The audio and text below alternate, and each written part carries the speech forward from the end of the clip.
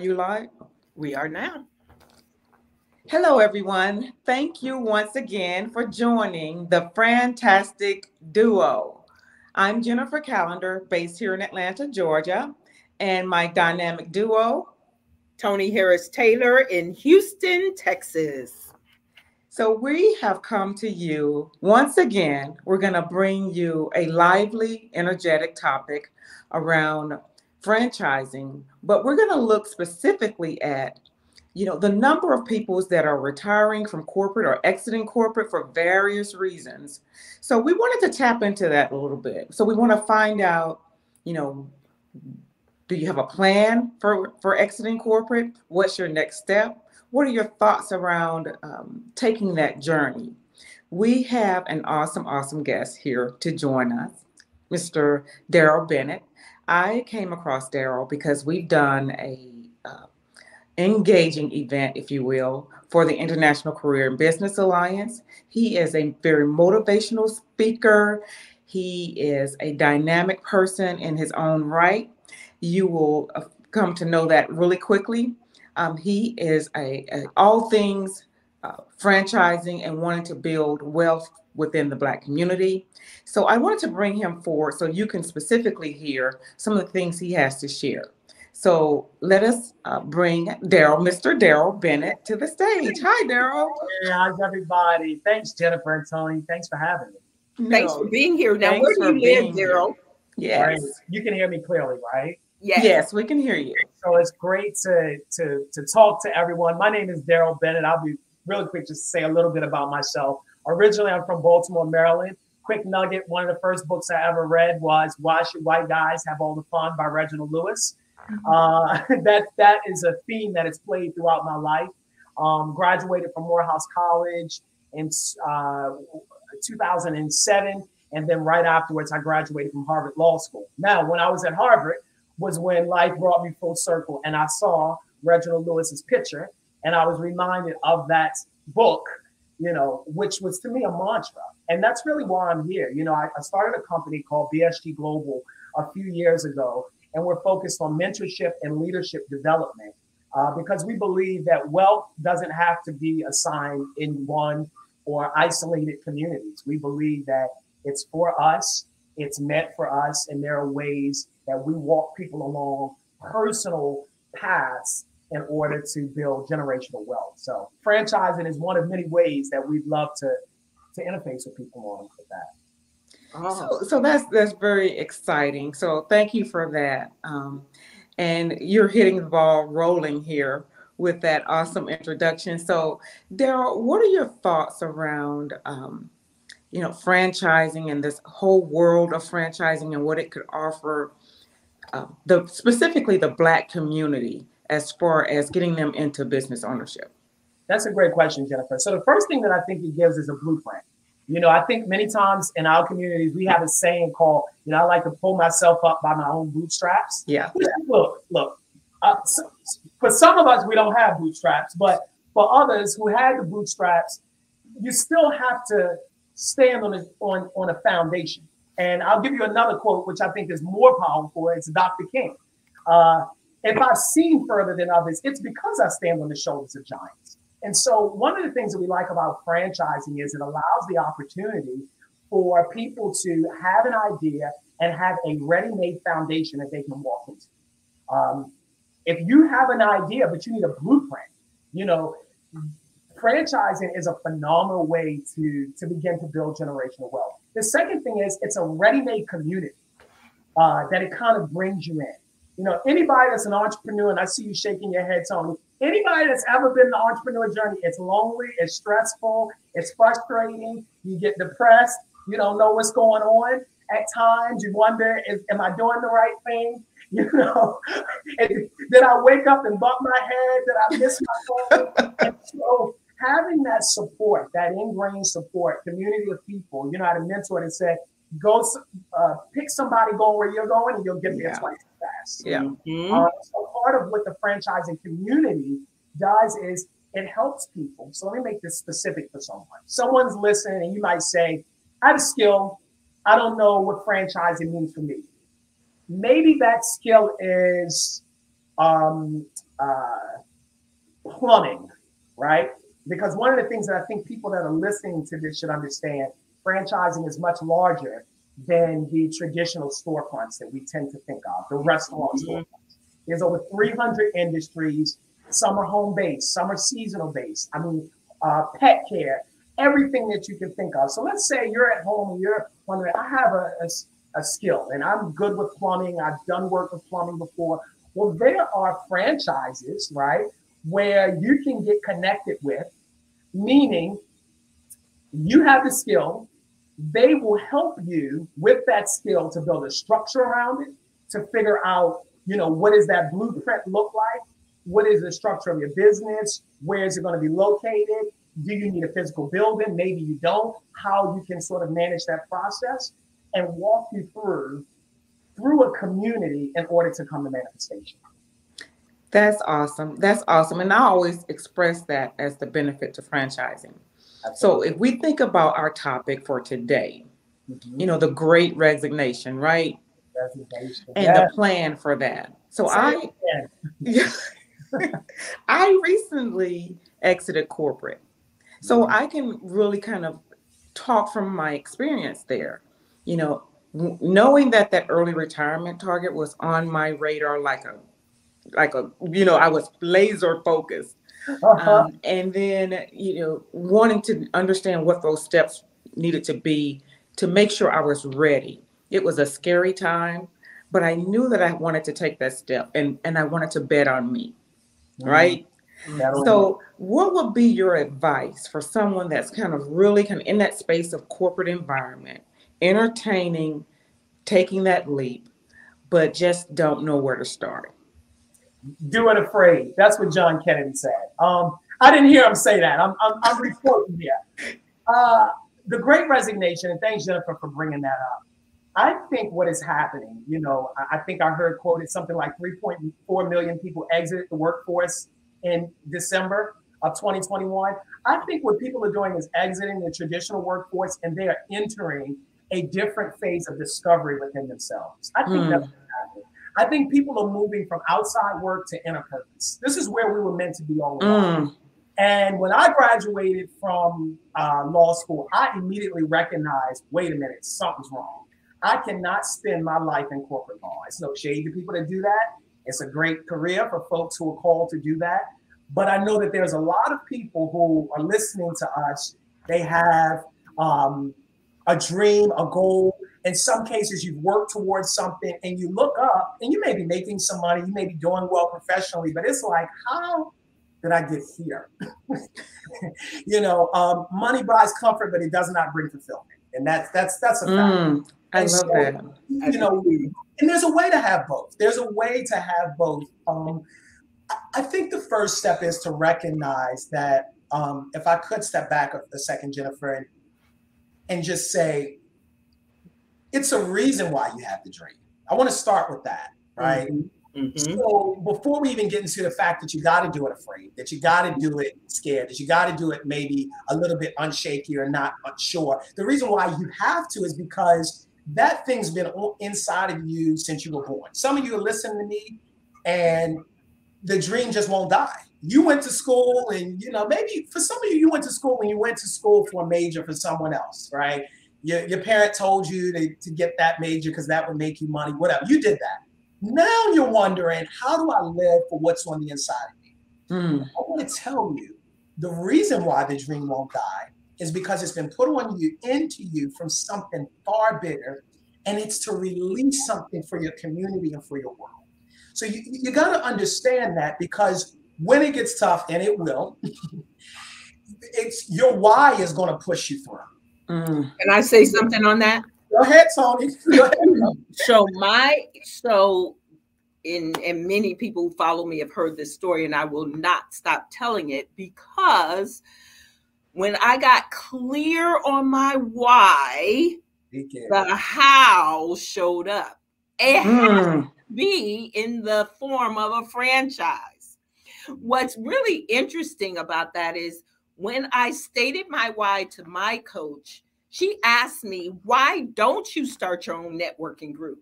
And I said, I didn't have this, I don't have that, I don't do. everything I said I didn't have, the franchise showed up 1 week later and filled the void that I said I did not have. And so what I really work with my clients on in my coaching business is really getting clear on what is your why. What gets you up every day that you would do for free, but you can get paid for it.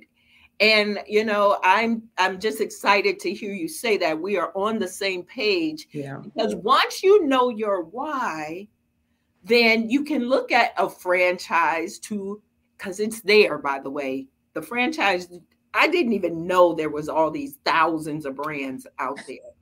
So thank you, Daryl, for that. The why is you got to get clear on that first, and then everything else will show up. Yeah. Well, so are we saying that the why then is the driver? I think that's what we're saying. Yeah. I mean, Cynic wrote a book, Start with Why. Yeah. Yeah. It's the why, because and I hear what you're saying, Tony. The how is great, and the what will come together.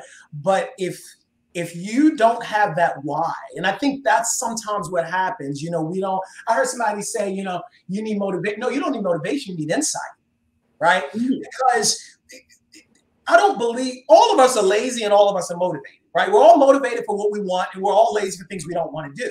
So when I find people that are unmotivated, it's so much an intrinsic problem that they're born with. We haven't touched that place of excitement, fulfillment, and what you're saying, Tony. What am I going to do for free? I'm sure y'all get the sense I do mentorship and leadership development for free. Y'all don't have to pay me nothing to push you to your next dimension, right? That's what I do, right? I mean, there is a cost to it, but that's a whole thing, right? But of course. I enjoy it. I thoroughly love seeing people move to that next level. And so, and if I could just button it here by saying, so people don't, and I know people are hearing thinking this is esoteric. What you heard Tony say is, when she got clear on the why, the other thing showed up. It showed up. Right? Yeah. So that's Jennifer to that start. So what is your why? What is the reason? That would be the way that I would start. Here's the other thing. Too many times we are operating on what we already know. See, you don't know what you don't know. I didn't know that this franchise existed. That's good. I put it out. I'm a faith lady, so I prayed about it. And then what I didn't even know showed up. So don't enter it with what you already know. That's why you need to meet with Jennifer, because she can tell you what you don't know about starting a franchise, finding one for you. There's brands out there you ain't never heard of. They're very successful. That's a great point, because I think that leads me to the next point. So we know, that there are narratives out there about franchising, right? Yes. Whatever they may be. Mm-hmm. So let's unravel that a little bit. So Daryl, can you talk about, the myths around franchising? You need a lot of money. Let's start with that. You need $50,000. Yeah. To get started, $50,000 in an escrow account. It's not true. Now, for some franchises and some brands in certain circumstances, in some regions, yes. But that is not the case for the large majority. I already said, there's over 300 some brands, 300 some industries, and thousands of brands. You have everything from vending machines. I have a friend who's 22 years old in Long Island. Actually, he's one of my mentees, and he owns vending machines. He is a franchisee in Long Island. All right. It's that simple. And he started with $1,000 right where he was. I love it. And with my situation, there was a $40,000 price tag, which really in the scheme of things isn't that big of a number, right? But when the franchisor met, I didn't have $40,000 down. I didn't have it. And when he met me, he liked me. He said, "How much do you have?" I had this much of the big number. Absolutely. He said, girl, I'll take it. And he gave me interest-free, no credit check, financing, and not just me, other people. He's done it for a lot of the franchisees. Yes. Because the relationship was established. Again, you don't know what you don't know.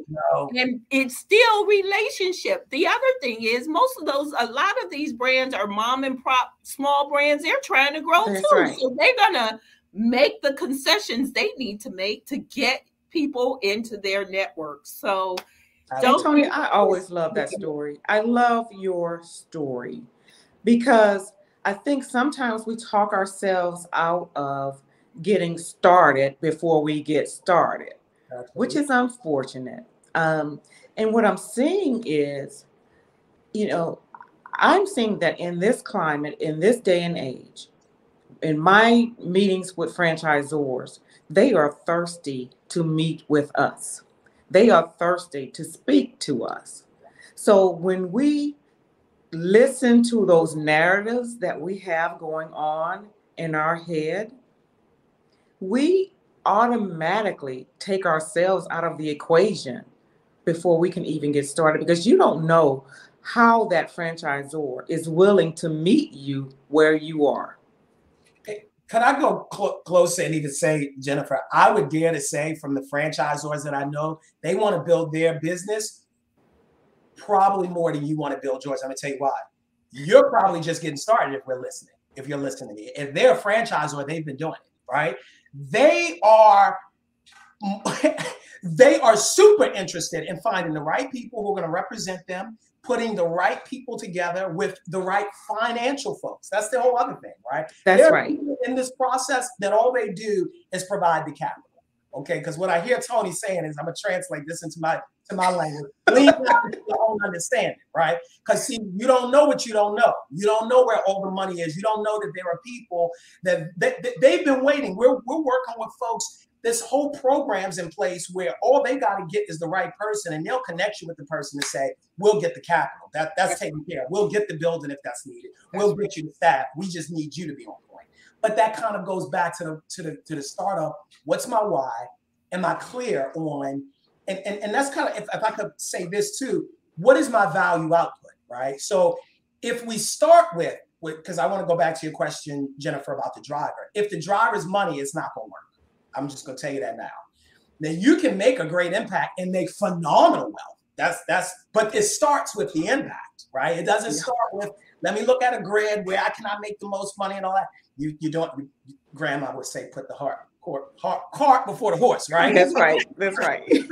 I want you to think of, where am I best positioned to make the most amount of impact? And once I come to that place, the people that you need to build impact in that place, whether it's franchising or elsewhere, I know we're going to talk about franchising, which I get one going, or else, whatever it is, that's in the place. Absolutely. I love that. I love that. So, Daryl, I didn't catch. Where do you live? I'm in New York. You live in New York now. I'm in New York, yes. But we're pretty mobile. So we've been around, and of course, anybody that's interested in working with us, we have virtual services. But this is an exciting conversation because more and more people, I'm glad to see, that look like us are understanding, and like you said, Jennifer, they're breaking down those narratives. That's right. That's right. So if you're out there in the audience and you have a question, please post it in the comment section. We're here with Mr. Daryl Bennett. He is dropping nuggets. And so let's shift a little bit. So if we thought about I like talking about our community. So if we thought about our community, what is the thing that they don't know that you wish that they knew about franchising? I kind of want to hit back the point we just came off of, which is they probably want you more than you know. Right? They need you. They need you, right? I think sometimes, unfortunately, we've been taught, now I don't want to be too presumptuous here. I know I've struggled with this, but we've been taught in our communities to kind of come in from a subservient look. I'm glad to be here. I'm glad to be at the table, and I'm just happy and grateful to be here. Yes, I'm happy and grateful to be here, but there's yes, I'm happy and grateful to be here, but there's a need that you have that I'm meeting, right? This is not about, you know, even when I work with folks, but it's not about That's right. or this isn't charity work. I say this respectfully. This is, they have a need, you have a skill, you have a service, you have a relationship, you have a connection to a community. You have a connection to a community. I want to say that again. You have a connection to a community. They can't necessarily reach the people you can reach. That's There's right. someone in your city, in your neighborhood, in your community that you have influence over. You're an influencer, and they want that. So I think when you understand the power of that, you step back and you think, okay, how do I want to make my mark in the world? And how do I partner? This is the word I want to use, partner. It gets us out of that thinking of subservience. How do I partner my skills, my gifts, my talents, my spirit, right? The energy that I bring to what you have, so that way we can do something great. Love it. I love that. I think Jennifer's in control of the. Let me see if I can get us back there. Yeah. There we go. Okay. I love that. They want us, right? And they want all minorities really, because they don't know how to reach us. And so we should enter the room saying, here we are, you know, we are here to help you as much as you're here to help us. And I will tell you, even in my franchise, there's very few brown people. And, you know, I brought a few to the table, and I continue to I bring everybody, but I really continue to look for other people that look like us to give them the opportunity to do something great. Now, the other thing is, you know, I want to go back to the money just for a second, because you're going to spend the money regardless. You're going to spend the money you would invest in a franchise regardless. People think because they're starting a business, it's free. Yeah, no, you're going to spend a lot on a brand, on colors, on logos, on marketing materials, which the franchise already has for you. So, you know, the money, don't worry about the money. Enter the conversation and the money will come, and you'll be amazed with that. Daryl, as we go ahead. No, I said I love that. I was just saying I love that. Okay, very good. So, Jennifer, did you have another question for Daryl? If not, no, go ahead. Go ahead, Tony. So, Daryl, let's talk to the younger generation. Okay. Okay. I know black don't crack, but you've got a lot of experience. So I'm thinking you're still a younger generation, younger than us, but I think you've had some experience along the way. We know that the younger generation doesn't even think about going to corporate. A lot of them are like, and then when they get there, like, I didn't sign up for this. Yes. Exit quickly. So let's talk to that generation about the legacy they could build with franchising. I love that. So as millennials, you know, I think we really took the torch of just saying, you know what, if it's not about fulfillment, I don't think I can do it.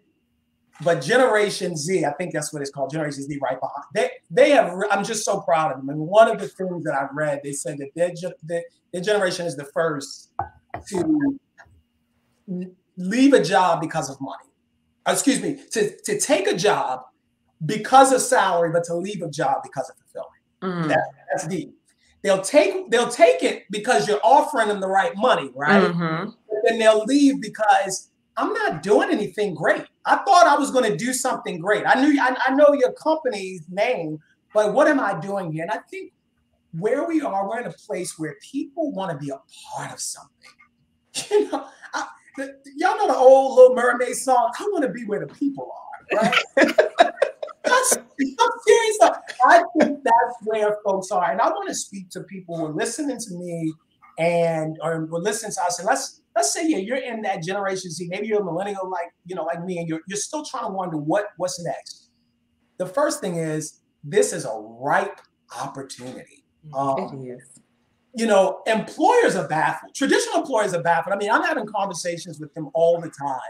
And, many of them are angry because it's caused significant turnover. It's all types of costs in the labor industry. But I think it's good. I think it's good for the workforce that it's been such a disruption, that people feel empowered to say, I'm here, but I'm not being respected. Or I'm here and this isn't a good place for me. Or I'm here and I don't feel like my voice is being heard, right? So, what do you do with that? You have to balance it because you got to make a living. I do want to say that. If you leave with your feelings, you'll be broke at home and by yourself. So you can't just leave the job all the time. That's right. But I think harnessing the opportunity where we are now between the gig economy, between the many opportunities there are to be a 1040 what do you call it, a 1099 employee or a consultant, franchising. There's so many different ways that right where you are, you can leverage those skills. So what I would say is this is an exciting time. I would of course, mentorship is a big point. And you said something, Tony, when you say you're going to spend the money anyway. You'll probably spend more money, time, and effort when you don't have the guidance. One of the reasons why I'm on this call, one of the reasons why I created BSG Global, and one of the reasons why I'm really passionate about what we do as a company is that I've seen this lived out in my own life. When a person has a blueprint, when a person has a guide, when someone has someone walking them through the journey of life, things are easier, they're simpler, and they're able to succeed more. And that's what we're talking about with franchising, putting people into ready-made communities that help them along the way. That's right. The energy is great, being young and having the energy, but this is what I can tell you from several years of burnout that I faced. If you do not have the right guidance, if you don't have the right mentorship, if you don't have the people that are in your ear that's been there, I'm not talking about Pookie Ray and them. They may love you, but they may not have been there. I'm really in this season, because when I left Baltimore, loved my people, but I realized for me to go somewhere else, I couldn't lean on the understanding that I had from before. So I think we underestimate, and this is where I'll end on this because I don't want to go too. I think we think because so much is on YouTube and there's so much information that I can watch a YouTube video and get it. But I'm going to tell you something. For you to get to the next level, it's not going to be information. It's going to be insight. You ain't going to get that on YouTube. It's going to take somebody that's going to walk alongside you in life. So I would encourage you as you're listening that we all need people that are taking us to the next level. And that's going to be the key, whether it's in franchising, in business, or just in life in general. And Tony, Daryl, what you just shared is amazing. Now, when we think about, when I think about the younger generation, I think about tapping into the HBCUs. I'm a graduate of an HBCU. Not the only thing, I shouldn't say that, but one of the things that I had coming out of an HBCU were companies presenting us with credit cards that we could take advantage of with high interest rates, right? But we, that mentality where you thought, oh, this is a credit card, I get a credit card. But little did you know that these were interest rates that you're paying more on interest than you would even, whatever items you were buying with the credit card, right? Wow. So you talk about predatory lending. I think that that's a form of predatory credit, if you will. Sure, you're starting behind before you even start ahead. Sure. So those are the things that I go to when I think about our young folks. And I think that, they're in a place where they just have so much boldness Mm. Things that, to entertain a question like, or entertain the notion that I don't want to go to corporate when I graduate. I want my own thing. Mm-hmm. My mom and dad were pushing corporate. I Mm-hmm. never thought, okay, graduating from college, I'm going to get my own thing.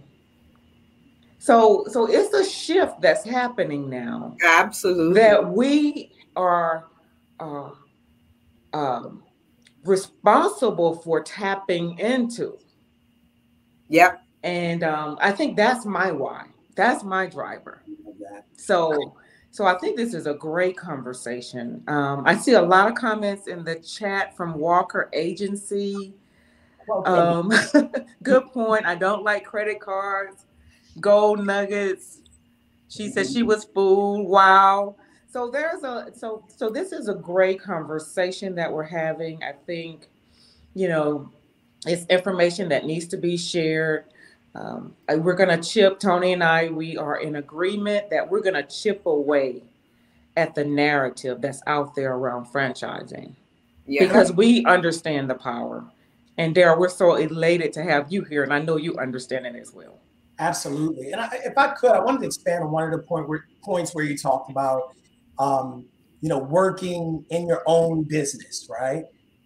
That's something that they have been teaching their children. I say they, I mean those in power structures. And let me tell you what I learned. Growing up, I felt like I'd always been told to work for the big bank, or not the big corporation. You get your name there. Now, when I went to Harvard, this was something that I started noticing. The sons and daughters of powerful families, they went and worked for their families. Mm. They got these massive degrees from these big name schools, and they thought it not robbery to go and work for their families. Mm. Whereas in our communities, right, we was you at Harvard, you at Yale. I'm now speaking about the whole Ivy League community as people were kind of talk. And it's like, well, I can't go back and work for Uncle such and so, because what would that look like on my resume?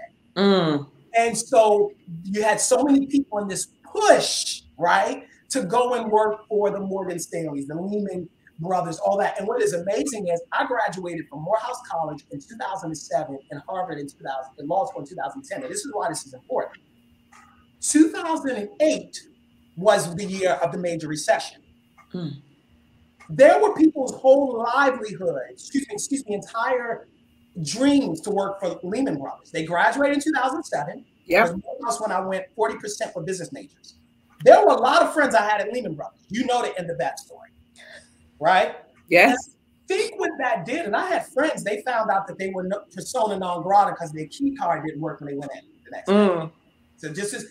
So what it was a whole shifting, I think, where people begin to say, wait a minute, maybe it's not bad to use everything I have and put it into the relationships of people that I already know. Whether that's working for my own business, it's in my own living room, it's in my own backyard. And that, I think, gave rise to the YouTube creator, right? That's sitting on his or her couch, right? That's creating multi-million-dollar video, right. That's a multi-million-dollar career. So I'm saying all that to say, believe in the power of your own dreams. I think we, along the way, somehow we think that, everything else is better than us. The grass is always greener on the other side. There's something special about you. Like I love that. Every great business started right in somebody's head, right? That's every right. great company, every great brand. So that's right. Don't be so quick to. I heard someone say this: build your own dreams, or somebody else will hire you to build theirs, right? Don't be so quick to give up on your own dreams, realizing that even if you are working for someone, and it's good for a season, that's still some's dream. That's right. You might as well be working on your own family legacy. That's right. That's the other thing. Franchising does allow you to create a business that's a legacy, can be passed on or sold. How many people create their businesses, let's keep it real, especially in our community, from scratch, and then are able to liquidate it and sell it when they're ready to get out of it? But a franchise is easier to move out because it's part of a system. And that's another show because we're out of time for this show. That's a whole nother, because what you're talking about, you know what you're getting into, Tony? You're getting into Rich Dad, Poor Dad, the 4 quadrants, and how if you're not careful, you become a slave to your own business. That's a whole other thing. Because you're so excited to start a business, and now that thing has locked you in. And the whole point of the business, the franchise, whatever the vehicle is to allow the freedom for you to live. Yeah. It's not for you to be chained. So now you went from chain to their desk to chain to this desk. But you're right. That's Daryl, that's another show. It's a whole nother show. But Daryl, you have been amazing. Amazing. Applause. I appreciate your energy, your insights, your and your drive. And I will be reaching out to you so we can do a one-to-one so I can find out who I can connect you to so that you can further your business. And thank you so much. Jennifer, you have any parting words? Because I want us to I would just offer to our audience, please connect with Daryl Bennett on LinkedIn. He is doing wonderful things. And Daryl, I'm a huge Daryl fan. So I think I can speak for Tony in saying this. We will have you back on the show for sure. Thank you. What's your website just so that people can find you online? You can find me at darrellbennett.com. That's DARRELLBENNETT.